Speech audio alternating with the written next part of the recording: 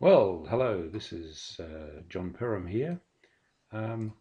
Today I'm going to say a few words about applications of eigensystems, and the two applications we're going to look at are problems 92 and 93 from the Math 2019 tutorial at the School of Mathematics and Statistics at the University of New South Wales.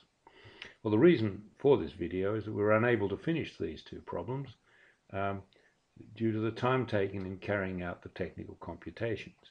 And these problems involve two important applications of eigenvalues and eigenvectors. The first is about the transformation of quadric surfaces defined by quadratic forms to forms relative to their principal axes. The second is about the solution of systems of linear first-order differential equations with constant coefficients. These solutions have been produced using the computer algebra system Mathematica, using it to automate the tedious and repetitive computations involved in the manual solution, rather than using the advanced tools provided by the system as black boxes. The result is a set of generic tools which can be easily customized to similar applications. I've also taken the opportunity to visualize some aspects of the solutions. Please note that all equations are of the form left-hand side equals 0, so that only the left-hand side is given or needs to be given.